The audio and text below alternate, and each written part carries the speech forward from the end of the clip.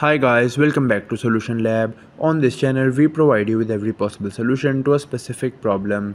Whether it's a quick fix or a detailed tutorials, we're here to help. So without any further delay or any further ado, let's jump right into the video. So in today's video, I'm gonna show you how to allow Waze app to access your microphone. It's a pretty basic and easy thing to do, so just follow the guide.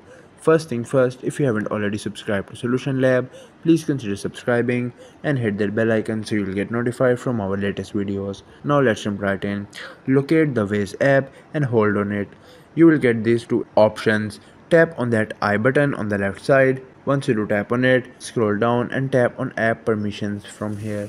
Once you do tap on app permissions, now scroll down and tap on microphone. From here, simply set it to allow, and that is how you can simply allow Waze app to access your microphone. I hope this tutorial was helpful and informative.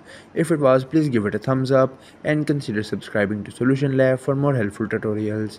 If you have any queries or suggestions, just leave them in the comments below. Till then, take care. See you next time.